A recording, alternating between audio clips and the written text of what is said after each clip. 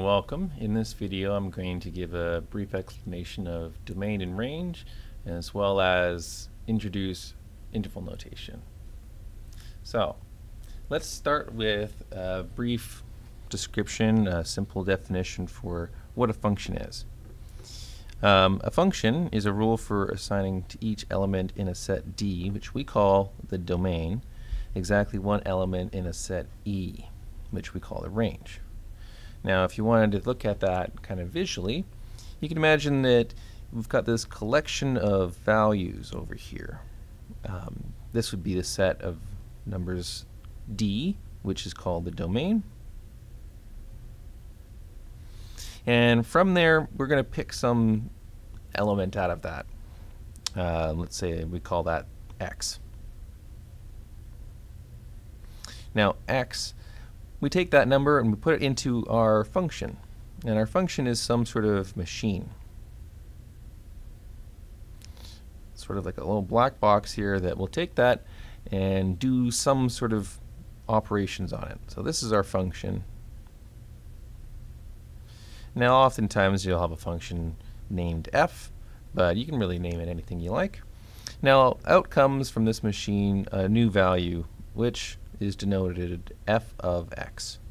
And that is in a collection of numbers that could come out of this machine. That collection E is called the range.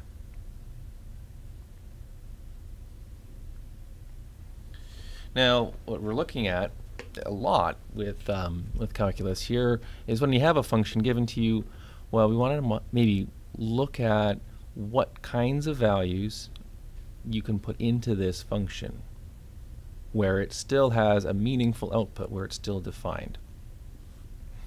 So, define the domain of the function. What I like to do is I like to think about all of the possible numbers I could start with.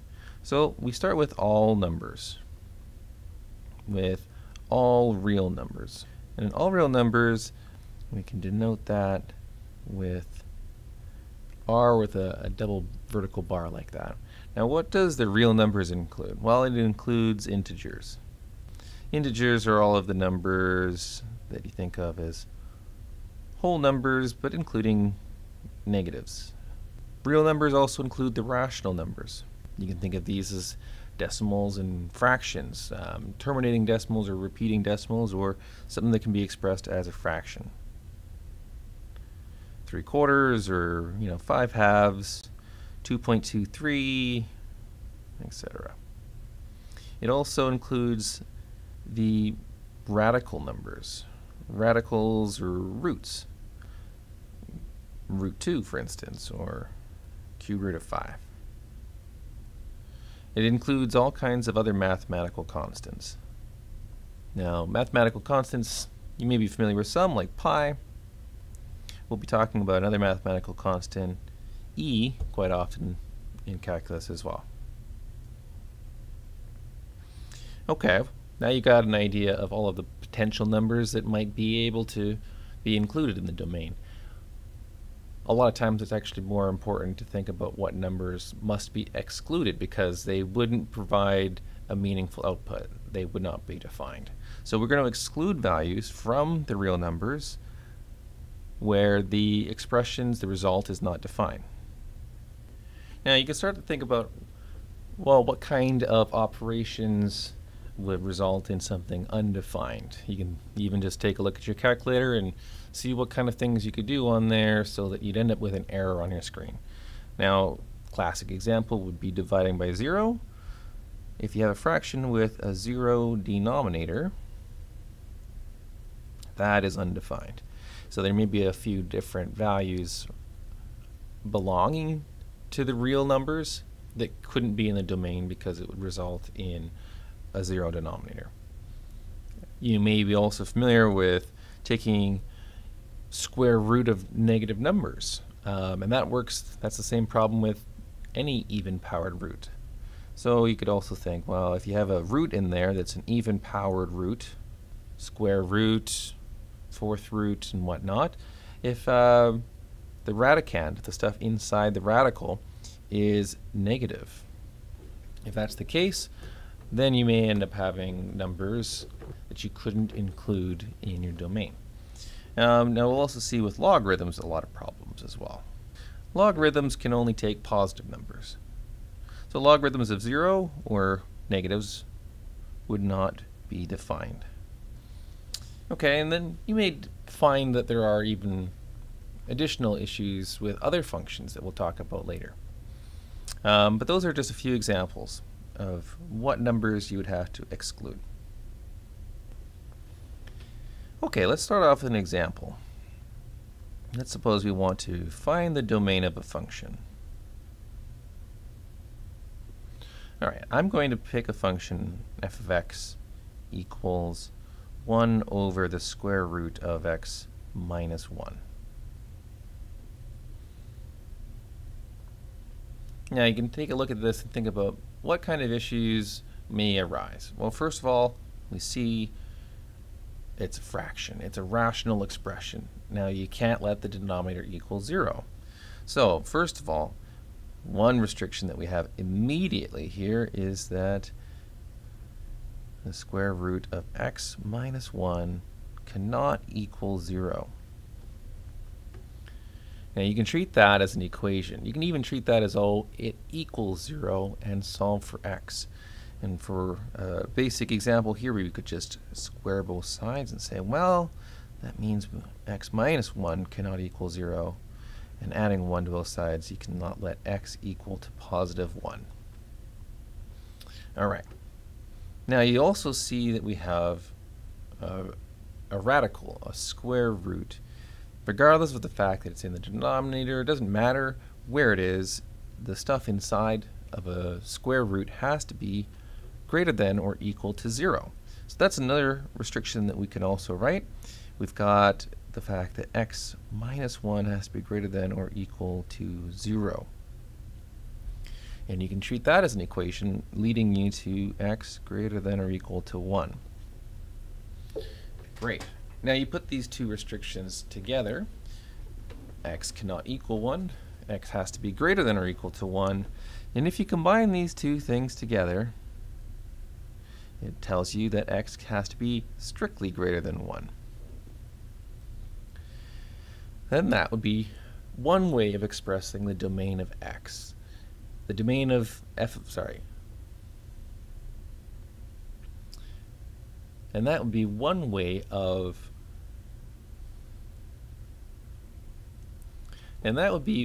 of expressing the domain of f of x. X is greater than 1.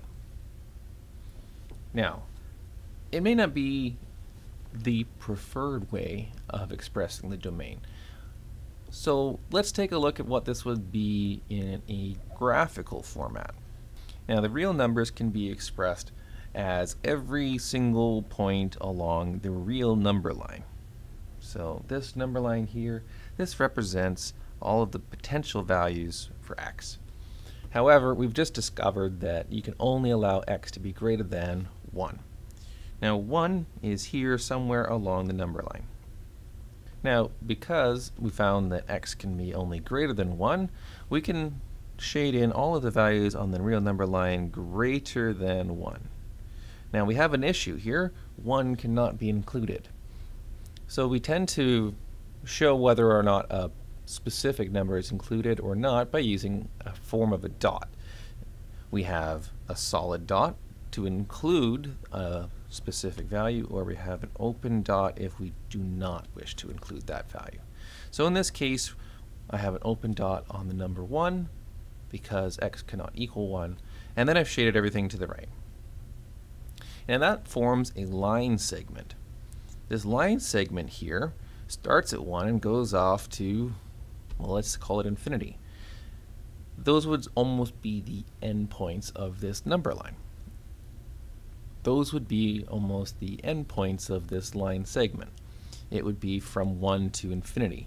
Now infinity is not a point, but it is a conceptual idea that this number line goes on forever, and our line segment goes from 1 until the end.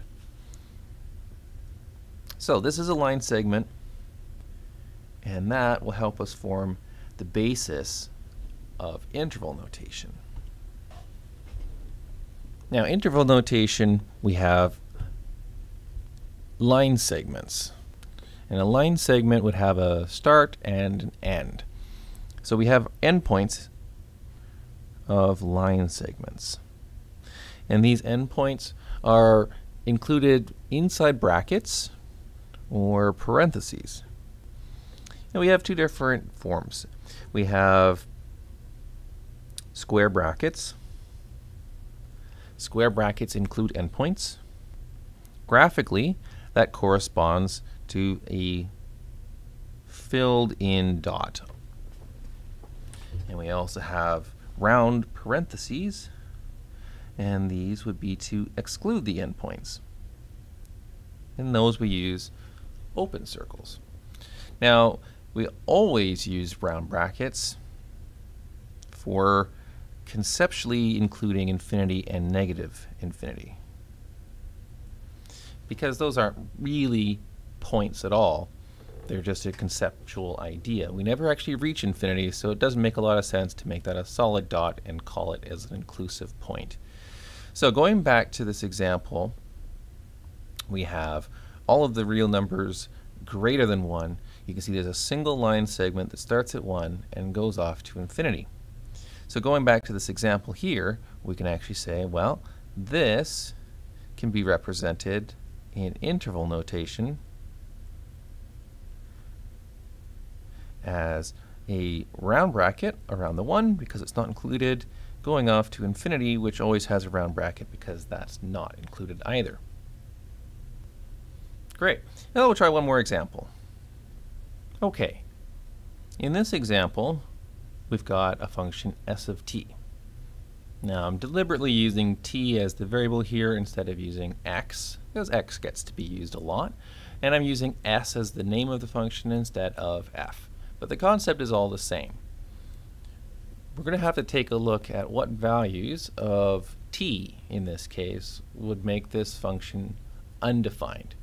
And immediately you'll notice that we have the potential to divide by 0. Now if you stop and just think about what numbers you may not allow for t, you may come up with 1 or you may come up with more than 1. But trying to just take a look and guess would take you a very long time for difficult functions.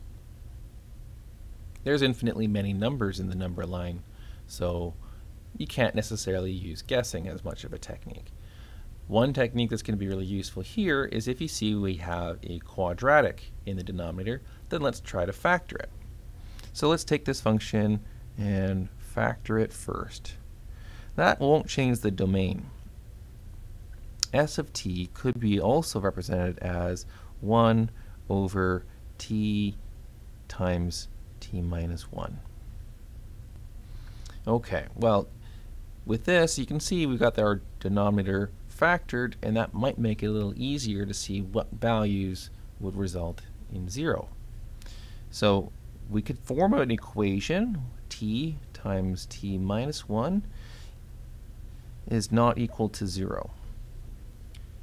If you'd rather, you could also just treat that as equal to 0 and still be able to find out what values would cause it to equal 0. Now, this is called a zero product because we have a product of multiple things that has to equal or not equal to 0 in this case. The only way that two things or more factors can result in a product of 0 is at least one factor must be 0. So we could take a look at one factor at a time, and we cannot let t, in this case, equal 0, and we can also not let the other factor, t minus 1, equal 0. And one of those is already solved. T cannot be equal to 0. The other one, we just add 1 to both sides, and t cannot equal positive 1. Great, we've got two values. Now, this is definitely one of those cases where this may not be the best way of representing the domain. It's actually quite a mouthful. The domain consists of all real numbers excluding 0 and 1. And you could write that sentence out. You could try to write that sentence out using some notation, or we can try to actually just show you graphically what that looks like and convert that to interval notation. So once again, we're going to take the number line in this case, this is the number line for t, but it's still all real numbers. And we're excluding 0, and we're excluding 1, but everything else is still being included.